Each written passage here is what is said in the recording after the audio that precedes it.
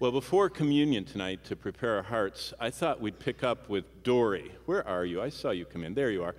Dory, that was such a good question last week. I decided to make it one of my devotional studies, and I thought I'd share that with you tonight. So let's open our Bibles to 1 Kings chapter 13, and we're looking at prophets, good and bad, and learning some lessons from their life, because every chapter of the 1189 in the Scriptures are fruitful for our digging through and finding truths that the Lord can use in our life, and every part of the Word of God is profitable.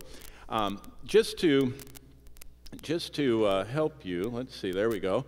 We're looking at 1 Kings 13, all 32 verses, and it actually has three wonderful divisions. But before we dig into what it means, basically, the first 11, 12 verses, he is a man of God. And then all of a sudden he meets another man of God.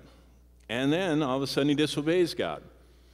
And then God summarily executes him. What a chapter. And what amazing, amazing lessons. But the first thing is, being a prophet does not automatically make someone a follower of God. I think in our minds, we think of the prophets as these paragons, especially because it says that the church is built on the foundations of the apostles and the prophets. But there are actually prophets in the Bible that were not Christians, that were not followers of the Lord, Balaam is the chief example. He is the bad guy that I mentioned this morning, wanted to die the death of the righteous. He just didn't want to live the life. And that's in Numbers. In Joshua 13, he's executed in the conquest.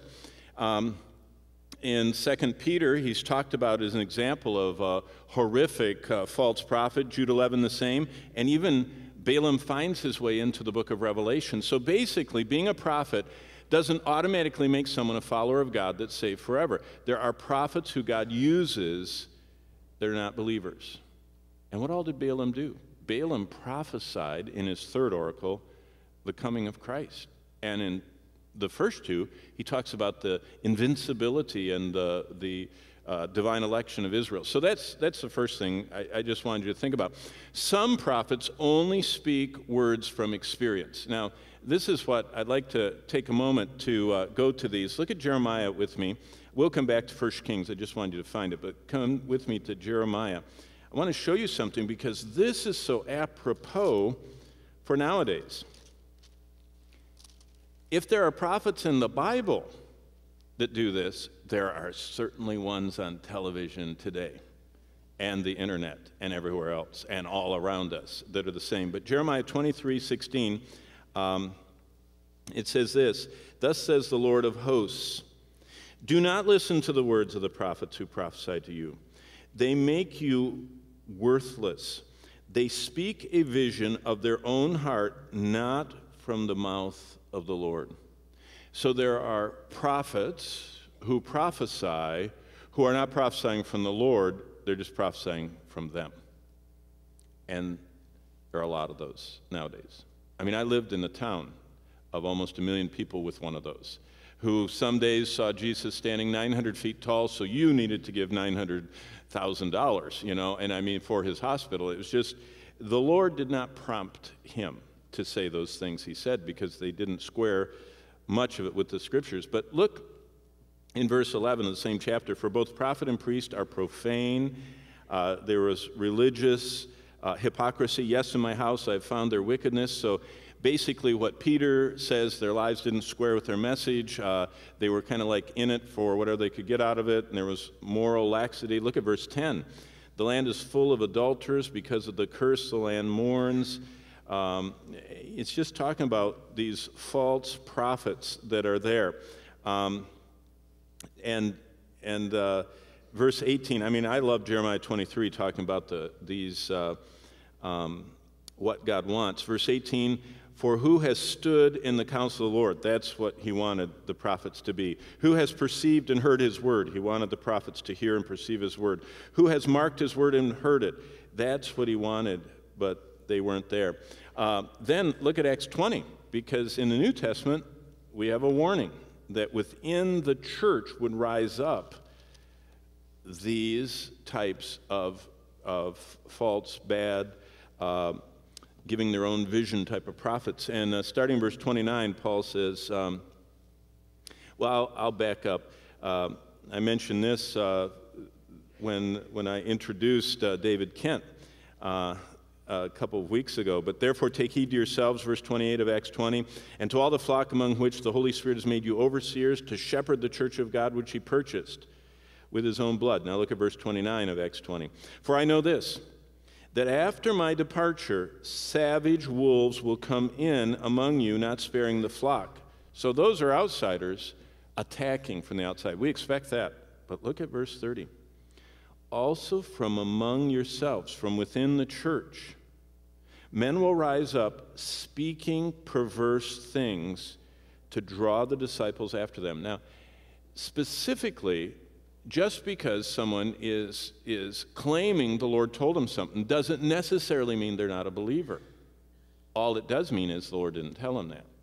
We have to be very careful, and I say this just for you to understand. Just because someone's charismatic, you shouldn't suspect their salvation. Those two don't go together.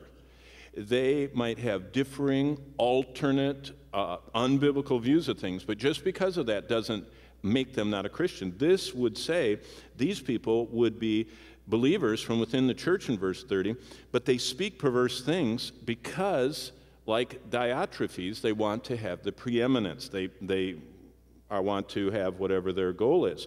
Therefore, watch and remember, verse 31, that for 3 years I did not cease to warn everyone night and day. And now, brethren, I commend you to God and the word of his grace. And so there are these prophets who speak words from their own experience, from their hearts. It's not God's revelation. That's been going on from the beginning. That's been going on from the Old Testament when there were the prophets that were all around. Of course, the test, and if you want to go to Deuteronomy 18:18, there's a great test. Deuteronomy, let me make sure it's really there. Deuteronomy 18:18. Well, it starts in 15. Deuteronomy 18:15. The Lord your God will raise up for you a prophet like me in your midst. Moses is talking, and of course he's talking about Christ. And your brethren, him you shall hear. And the New King James even capitalizes the him as an indicator it's Christ. According to all your desire, the Lord your God in Horeb in the day of assembly said, let me not hear again the voice of the Lord my God, nor let me see this great fire anymore, lest I die. And Moses was overwhelmed. And the Lord said to me, what they have spoken is good. I will raise up for them a prophet like you from among their brethren, and will put my words in his mouth, and he shall speak to them all that I command. And it shall be, verse 19, that whoever will not hear my words, which he speaks in my name, I will require of him. Now, here's the bad guys.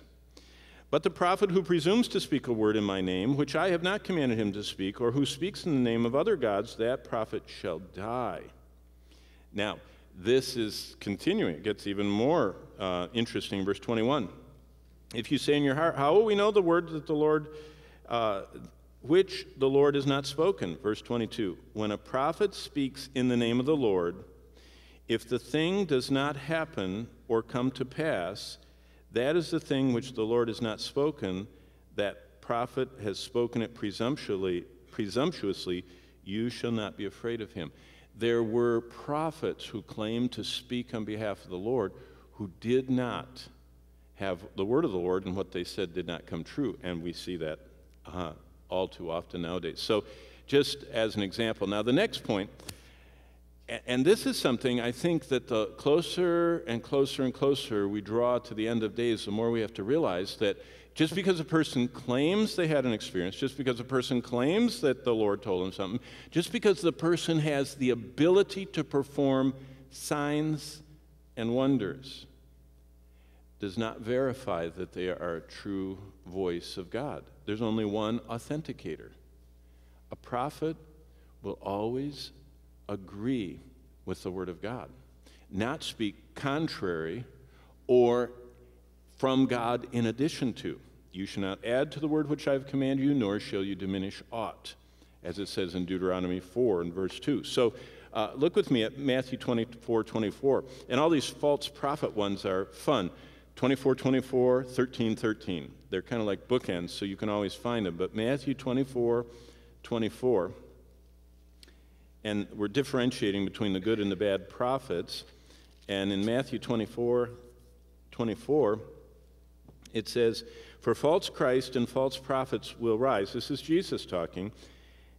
Jesus, who knows everything, absolutely, perfectly, as God in human flesh, said that there will be false Christs, people purporting to be Christ, false prophets, people purporting to speak in the name of God, who will rise, and look at this, and show great signs and wonders to deceive, and this is a continuation of all the warnings about deception, to deceive, if possible, even the elect. What it means is it's not possible to deceive the elect, to cause them to follow false Christ and to be lost, but they're so powerful, and their signs and wonders are so convincing. If it were possible, it would happen. And so the Lord doesn't allow it to happen, which is really sobering. But did you catch? They will perform great signs and wonders. Did you know there's a whole band of Christendom that follows miracle workers? A miracle worker doesn't necessarily mean that they're a follower of Christ or even a voice of Christ. In fact, if you follow many miracle workers, they are not Christ-like. They are greedy. Many of them are sexually loose, if not immoral. They are materialistic. They are self-centered, proud, arrogant. I mean, no Christ-like. In fact, this morning after the morning service, one of the college students came up to me and said, "So, someone who's wearing the armor, what do they look like?"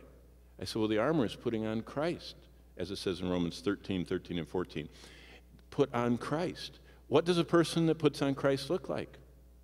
The fruit of the Spirit is the personality of Christ lived out through us. And so that humble, gentle, under the control of the Spirit of God demeanor is what an armor-wearing person looks like. And many of these signs and wonder workers are not Christ-like. And it's sobering. But keep going to 2 Thessalonians 2:9.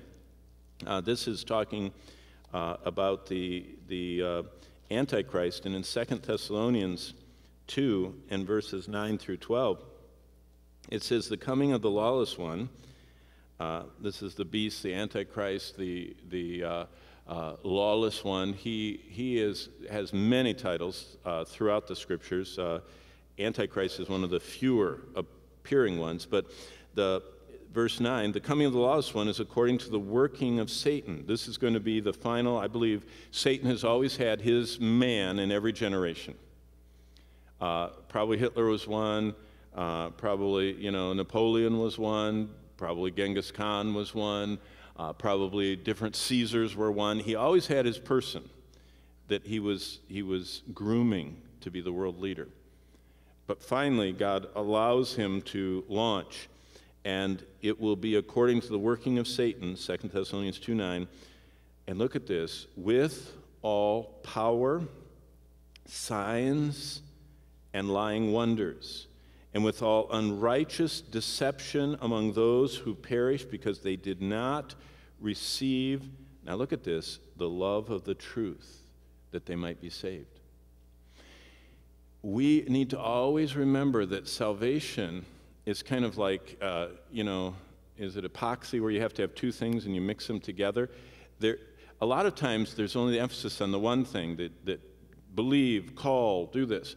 If there is not that other piece, the divine part, if there is not God granting repentance, if there is not a divinely put in love of the truth, it's not genuine salvation.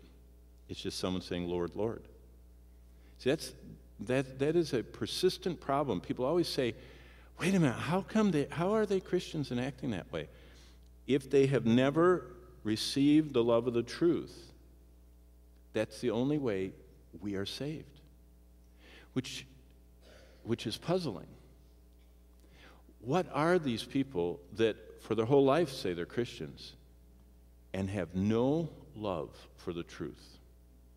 They have love for sensuality. They have love for witchcraft. They have love for materialism.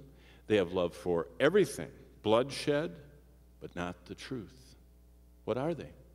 Well, look at what the Bible says.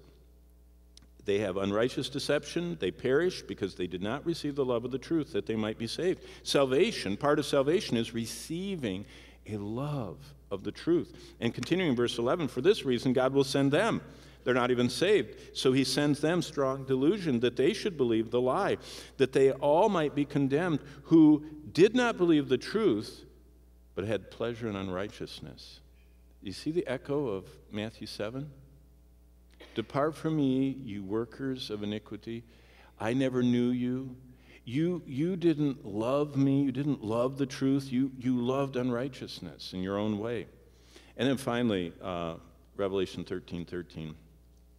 And this is all just preface to our fun little study in this prophet. But look at 13:13.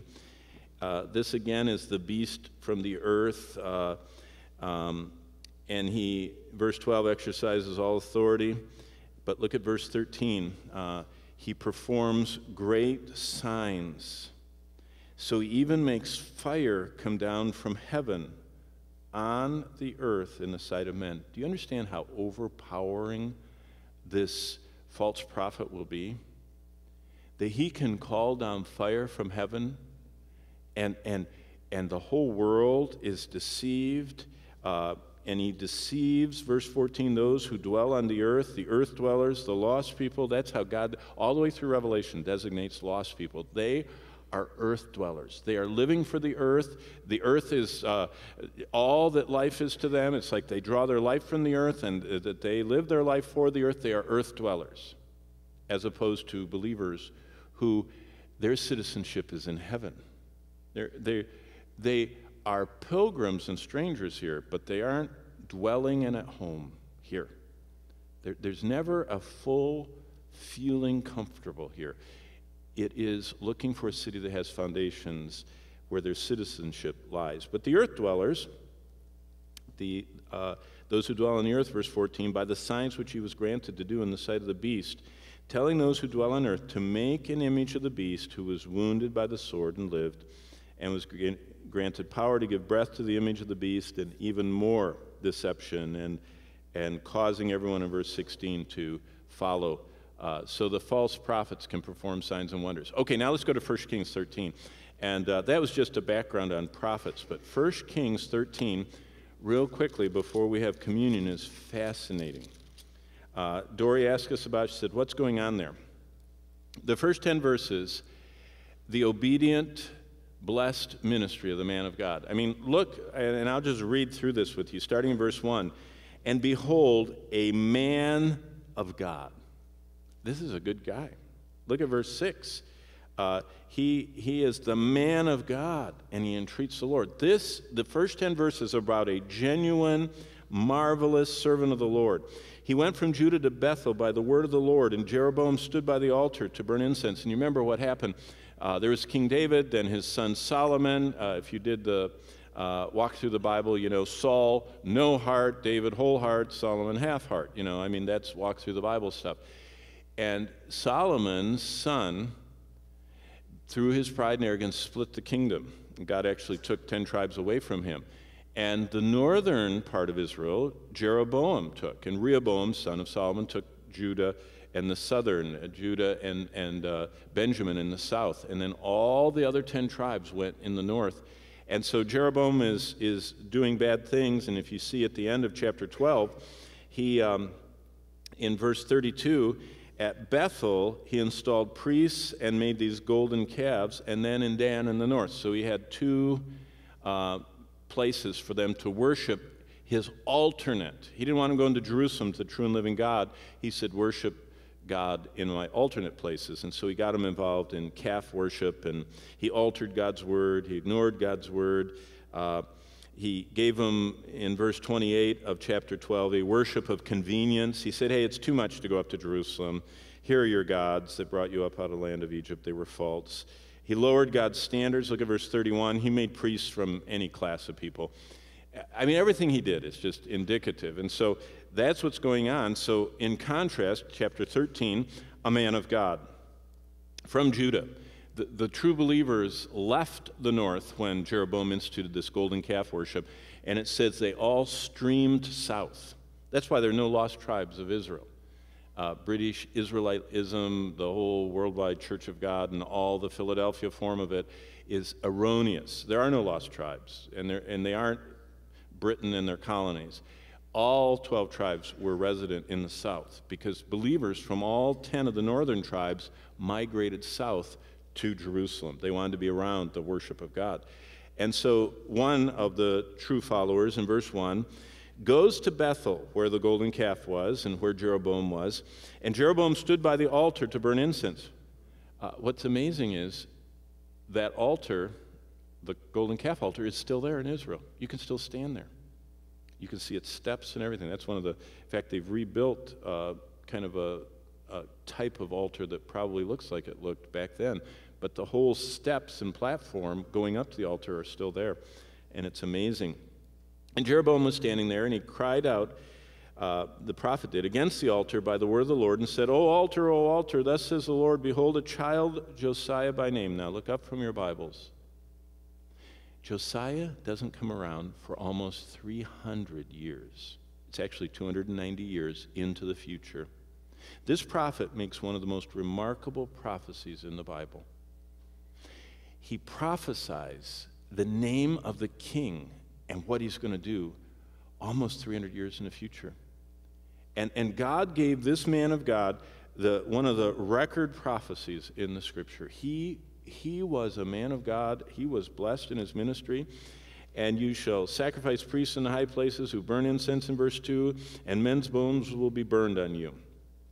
In verse 3, a sign the same day saying, this is a sign, the Lord has spoken. The altar will split apart, and the ashes on it poured out. So it came to pass when King Jeroboam heard the saying, the man of God who cried out, he stretched out his hand from the altar. And you can just see him seething with rage, and he points at him and he says, go get him. And look what the Lord does. He says, arrest him. Then his hand, which he stretched out toward the man of God, withered, just became like a stick.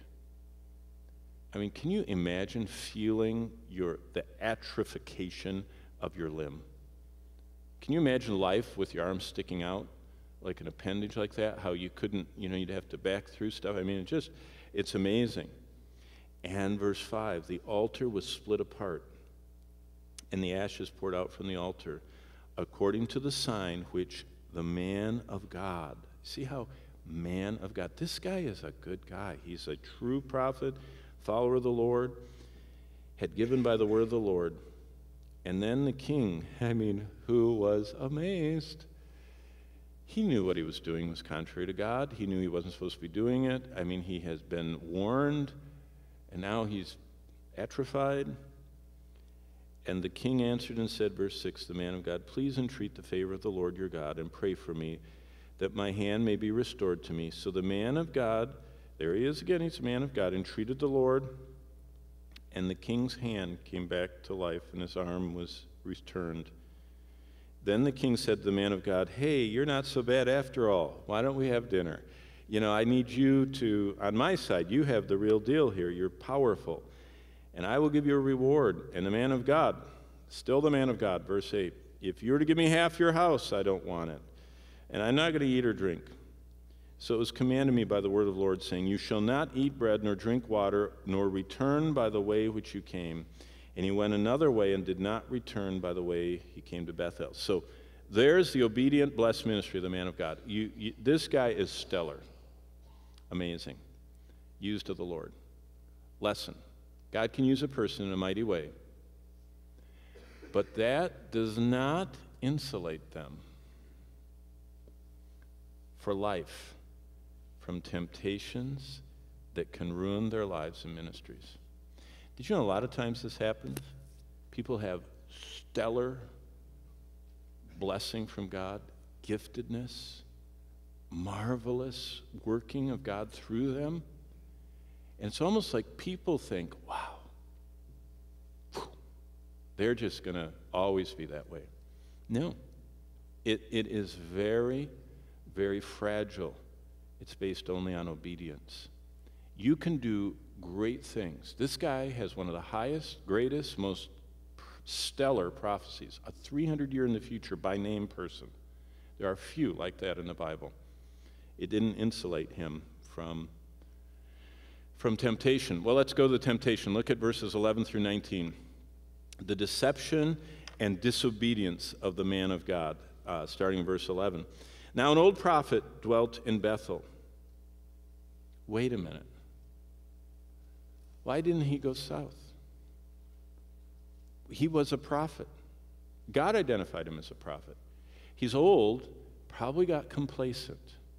He knew the true God dwelt, hovered over the mercy seat in Jerusalem. But, he knew him, and he stayed in Bethel. That is a warning sign. This guy was the real thing. He was a prophet. He was an old one. He dwelt in Bethel, which he shouldn't have. And his sons came and told him all the works the man of God had done. In Bethel, they told their father the words which he had spoken. And their father said, "Which way did he go?" For the sons had seen the man of God who came from Judah. And he said to his son, "Saddle the donkey for me." So he saddled the donkey and he rode on it. And he went after the man of God and found him sitting under an oak. And when he came to him, he said, "Are you the man of God?" The man of God, man of God, man of God. This guy is amazing. And he said, "I am." And he said to him, "Come home with me and eat bread." And he says, "I can't." And he reiterates what God told him. Do you know what a great lesson is? It's not enough just to say what the Bible says. We're supposed to do it. You notice that he only said it. He remembered what the Bible says. He said in verse 16, "I can't return with you, I can't go with you, neither can I eat bread nor drink water with you in this place. For I have been told by the word of the Lord, God himself told me, you shall not eat bread nor drink water, nor return by going the way you came." Now look at verse 18. And he said to him, "I too am a prophet as you are." That was true. The Bible identifies him as an old prophet. Now he was like him in the fact of the role of a prophet, but he wasn't a man of God like this guy was, because look what he says. "And an angel spoke to me by the word of the Lord, saying, bring him back to your house, that he may eat bread and drink water." But he was lying to him. You know what a great lesson is? Fellow servants of the Lord can tell us things that God did not say to them. This guy was a fellow servant of the Lord, the old prophet, the one that shouldn't have been in Bethel. He should have left. He should have migrated like everybody else did that loved the Lord when the Bethel altar and the idols were put up. He should have been offended. He shouldn't have stayed there. He was complacent or something. But true servants of the Lord can tell us things that God did not say to them. It doesn't mean they're not a servant of the Lord. It doesn't mean that they're lost. See, I think sometimes we're too quick when people say these wild things, we think they're obviously lost. No, but they are deceived, and they are doing a disservice to the name of the Lord. Some of them are lost, but it doesn't mean just because you say from your experience something God didn't say. I think this prophet, maybe he was just excited to be around a real dynamo young prophet. I don't know. But we're all subject to deception when we don't stick to God's word. He repeated it, but he didn't do it, the younger prophet. He played his tape. He said, I'm not supposed to do it. But, verse 19, he went back with him and ate bread in his house and drank water. He said it, he just didn't do it. How does it say? The Lord says, you're near in the mouth but far in the heart. Oh, that you would rend your heart, not your garments, that you wouldn't externally, that you would internally. The old prophet may have truly believed he experienced an angel that appeared to him and told him these things. But it wasn't by the word of the Lord. Maybe he dreamed it, maybe whatever he did, it wasn't, he was lying. The word of the Lord, it was not a prophetic utterance. So we don't know exactly what's going on other than he deceived him. But even if someone sincerely believes in their experience, if it does not square with God's word, it's false. You know, that's so interesting nowadays that we even have to say that, but actually in Christendom, there are people, they say, well, doctrine divides people. Yeah, it does. Between the obedient and the disobedient, between the saved and the lost, between those who are going to face either the chastisement of God or his eternal judgment, it's so important to square everything with God's word. That's why the Newest Life Group, their moniker is Acts 17:11, that people didn't even take everything Paul said straight. They searched to see if what he said came from the Scriptures. They verified his message against the Word. That's what the Bible says we're supposed to do. Okay, here's a lesson. God holds us responsible to what he has revealed to us in his Word. It's not, someone told me, and so I did it. God says, you and I are responsible to obey what he tells us in his word. And look at the Acts 17:11. Let's just look at them. I quoted it, but Acts 17:11 says, but these were more noble than those in Thessalonica in that they received the word with all readiness and searched the Scriptures daily to find out whether these things were so. They weren't there to correct Paul. They were there to only take in truth. They didn't debate with him. They just listened, held, verified, received. And that is so vital. But look at Galatians 1:8 and 9. And you know this is what Paul even said of himself. It says in Galatians 1:8 and 9, but even if we or an angel from heaven, sounds like the old prophet, an angel told me this. But even if we or an angel from heaven, Galatians 1:8 and 9, preach any other gospel to you than that which we have preached to you, let him be accursed.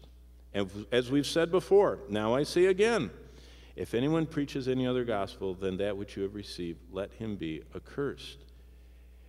We're responsible to what God reveals in his word. And then James 4:17 is another one.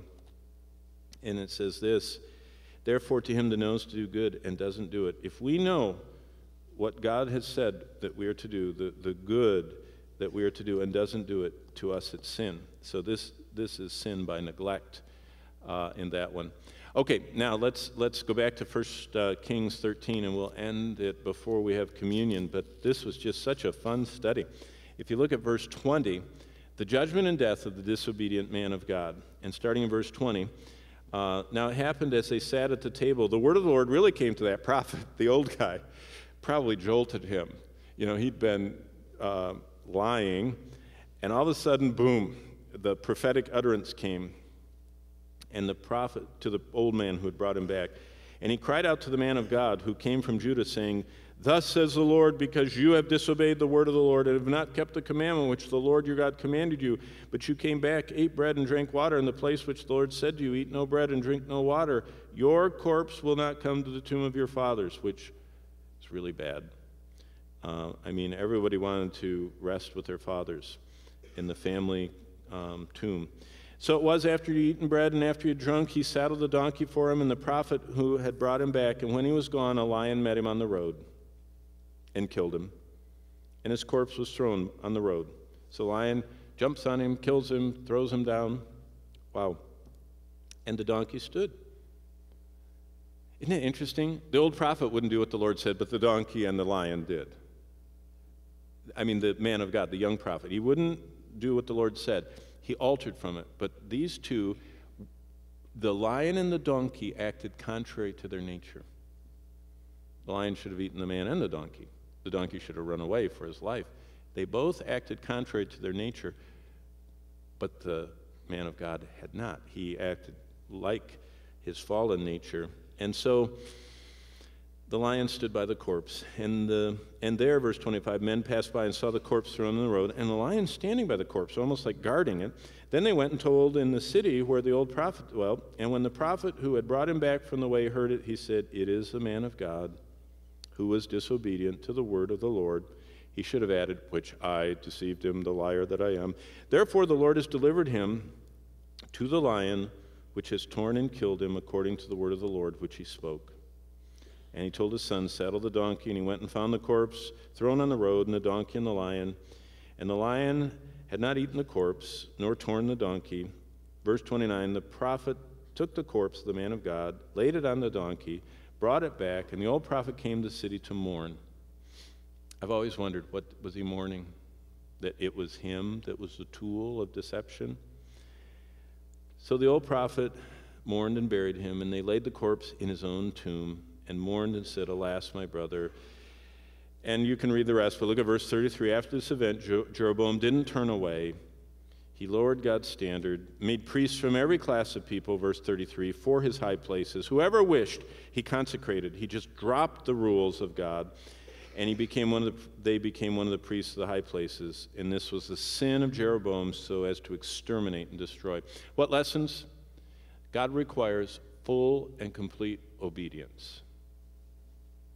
You know, Dory said, this is a strange story. Yeah, it was an illustrative story. Kind of like Ananias and Sapphira this morning. That's a strange story too. Dropping dead. I mean, right in front of the prophets, just boom, like that. I mean, right in front of Peter, boom. God requires full and complete obedience. Selective and partial obedience is considered by God to be disobedience.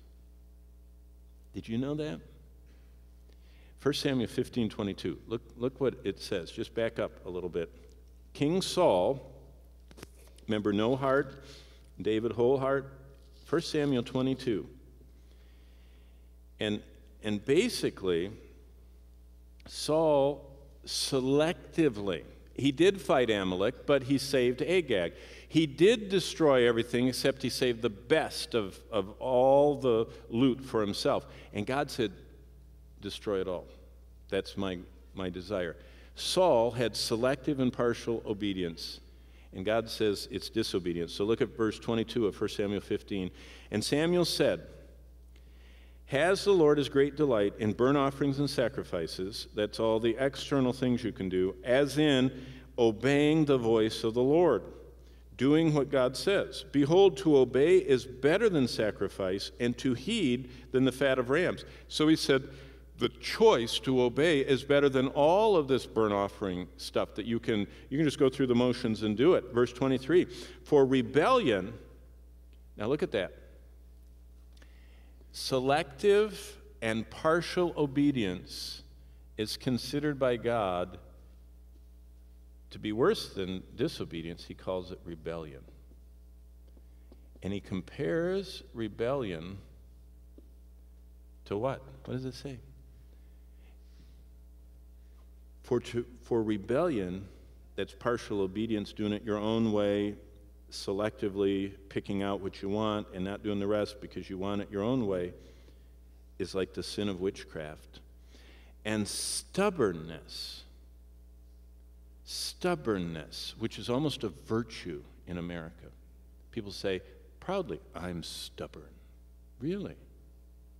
Stubbornness, verse 23 says, is as iniquity and idolatry. That I want my way so much, I'm going to persist and force it by all means. Stubbornness is like iniquity and idolatry. Because you have rejected the word of the Lord, he has rejected you. And Saul said to Samuel, I've sinned, I've transgressed the commandment of the Lord your God because I feared the people. What does he do? What sin always does. We just did that in Genesis 3 in the 52 chapter study. Sin always brings fear. Sin always brings guilt. Sin always makes us hide. Sin always makes us blame. And if you blame people, it's a byproduct of sin. If you're guilty, it's a byproduct of sin. If you're fearful, sin makes us fear. And sin makes us try and cover up like the fig leaves that Adam and Eve had. Well, here's another lesson. And this is so sobering for communion. Don't let others reveal or determine God's will for your life. That younger prophet let the older prophet tell him God's will, and he followed it, rather than obeying God's word. That prophet had received God's word, and every one of us in this room have God's word. Don't let others reveal or determine God's will for your life. Instead, obey God's word at any cost, because God said, I will show you the path of life if you trust in me with all your heart and don't lean stubbornly on your own understanding, but in all your ways acknowledge me, I'll direct your paths. What a lesson that Dory let us have tonight. Thanks, Dory. Can't wait for your next zinger. Amen. Me too.